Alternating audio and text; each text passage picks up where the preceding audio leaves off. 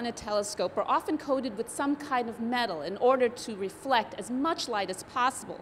Now, the type of metal depends upon the kind of light the telescope is looking at.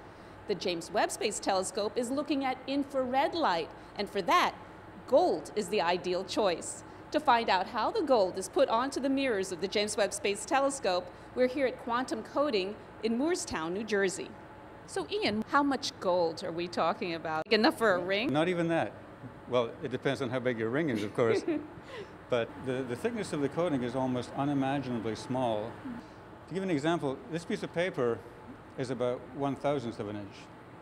We could take 1,000 gold coatings, stack them all side by side, and they would be the thickness of this piece of paper. In terms of the amount of gold that we need, it comes to 3 grams of material. Okay, and 3 grams looks like 3 grams I have this. Wow, that's amazing, considering how big the mirror is. That amount, when it's spread out thin enough, covers the whole surface of the hexagon. When you apply the coating, are we talking about like a paint job? No, this is called vacuum deposition. It happens in a chamber where all of the air has been sucked out to create a vacuum. Then we vaporize the gold. We create a cloud of vapor, and that vapor condenses on the surface to form the film. And why do you choose to apply the gold that way? That's the way to get the maximum reflection.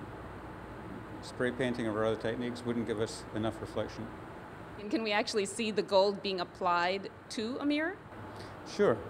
Ty's the guy who operates the coating machine. He'd be happy to show you how that works. Hey, Ty. Hey, how you doing, Mary? I was told that a coating process is about to start. Sure, we're about to start the coating soon. Can we tag along? Sure. Okay, see, what we're doing here now, we're preparing the mirror for coating, cleaning the mirror of any contaminants or any particles that could be on the mirror. So Ty, what's going on here now? Okay, well now we're putting on the shield and the mask for the mirror. The coating cannot be beyond a certain area on the mirror. So you want the gold to just be on the surface, nothing on the sides or anything? Right. There's a bevel also on the edge of the mirror. We don't want any coating on the bevel either. How long is this going to take? Maybe an hour in total. I understand there are no cameras in the chamber. Can Right. we see what's going on? We take a look inside our viewport. We see the part rotating and we can see the glow disperse right now.